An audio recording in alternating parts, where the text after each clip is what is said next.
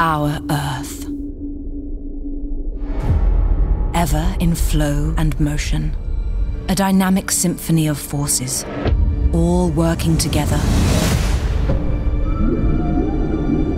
But in recent years, it's beginning to become clear that our world is poorly prepared to cope. And time is running out. Every continent is burning. People are losing their homes, ecosystems are being destroyed. We're now over the line.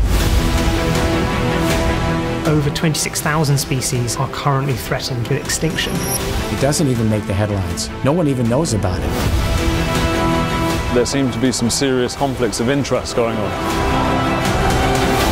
The industry is just concerned with growth. This was the elephant in the room no one wanted to talk about. I want others to see for themselves. This is all we've got. This little blue miracle.